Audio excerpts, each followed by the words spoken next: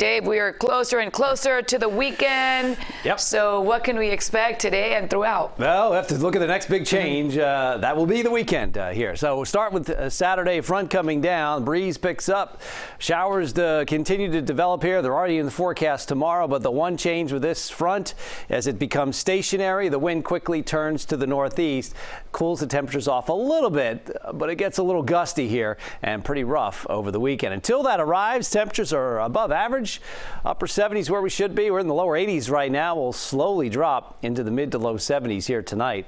A little bit of moisture moving with the breeze in the lower Keys right now. Could see a few passing showers pretty much between Key West and Cudjoe Key here. The showers streaming in with the breeze coming in from southeast, moving to the northwest. A little activity on the radar network is moving through the middle Keys. A lot more activity will be coming into the area tomorrow. This is how we'll start Friday. This is when things get a little interesting. Lower 70s.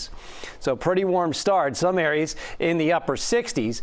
Now there will be a little more moisture coming in. So Friday morning showers starting pretty much where they are right now in the Keys, but spreading to the north. Late morning, it's still relatively quiet. It's warm and muggy, but if you're out midday, developing into Miami-Dade, then lifting to the north into Broward County here. This is 12 o'clock tomorrow. Midday, they're starting to increase just a bit. And as that breeze turns, everything develops over the interior and moves back to the east here. So we've upped the rain chances tomorrow, pretty much late morning, early afternoon, a few downpours if possible. By 5 o'clock, they're pushing off the coast, so a little drier for your Friday evening.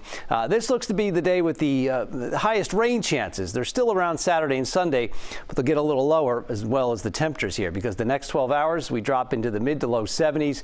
Here you are waking up tomorrow morning, pretty warm and muggy, mid 70s. There come the rain chances between about 12 and 3. Looks like they'll be the highest, and then begin to taper off as you get the light south breeze there, about 5 to 10 miles an hour.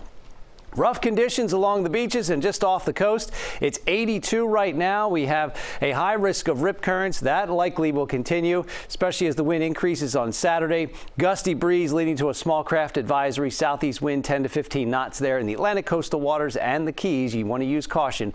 A little rougher on the ocean side there with 4 to 6 foot seas.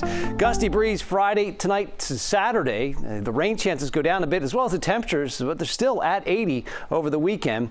The start of next week, President's Day 82. We'll get even warmer from there, 83 to 85 Tuesday and Wednesday.